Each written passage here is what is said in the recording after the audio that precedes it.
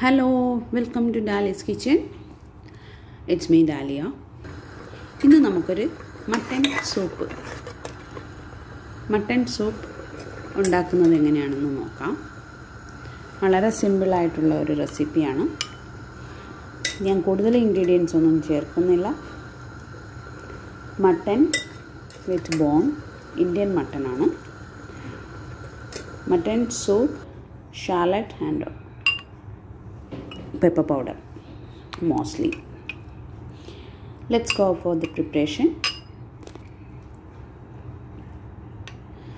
Mutton എല്ലോട് കൂടിയിട്ടുള്ള mutton pieces, 300 gram mutton with bone, crushed pepper, shallot, crushed pepper with cinnamon, cardamom, clove and crushed ginger, garlic, tomato. So now I am adding tomato, ginger, garlic, shallot and the crushed masala, pepper and cinnamon, cardamom, adding in a fork.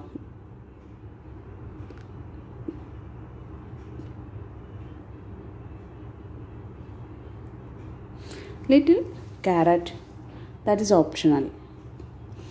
I am adding water, hot water I added.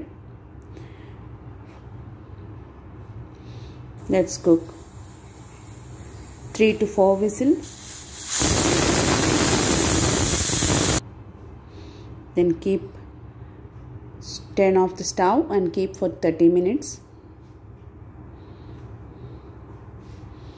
Now we can add, that is also optional, if you want to add some leaf you can add. I am adding here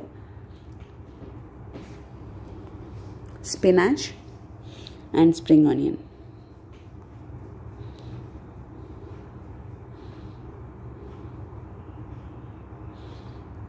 Again just cook for 5 to 10 minutes with 1 whistle.